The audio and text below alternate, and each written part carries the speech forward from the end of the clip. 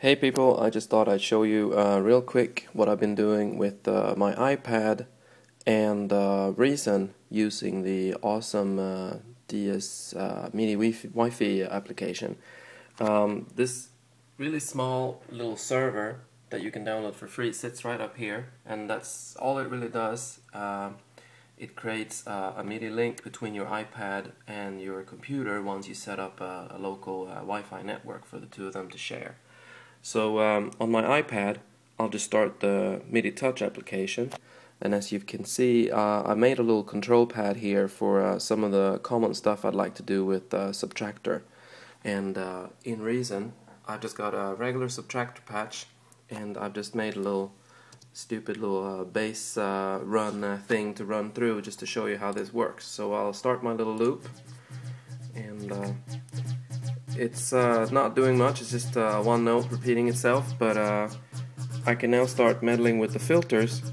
I've got this this little bar here lets me control the filter, and this is all wirelessly controlling the filter here in the Subtractor.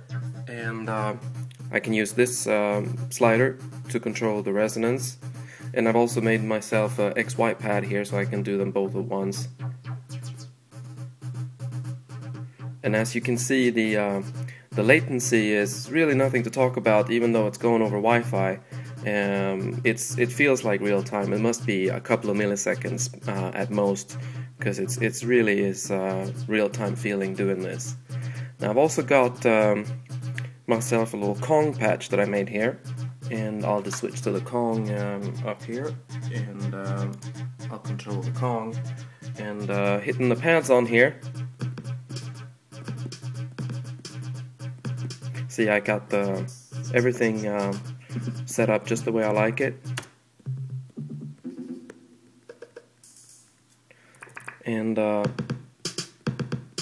really, it's like a minimum of setup. All you have to do is download the DSMidiWifi application, run it on your Mac, and have Reason running, and this Midi Touch application automatically can sense that the DS Wi-Fi server is running and automatically start transmitting MIDI data over the Wi-Fi connection.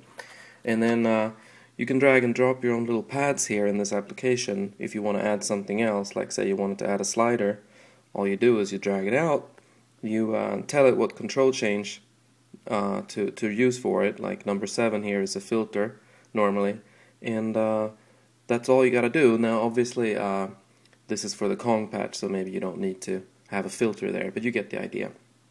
Anyway, just thought I'd show you just how simple that was to get up and running, and it didn't require me buying anything. Well, you know, I did go out and buy the iPad camera connection kit, the little USB thing, and I did try yesterday to hook up a regular USB MIDI interface to it, and it works just fine, but this Wi-Fi transmission is so much easier.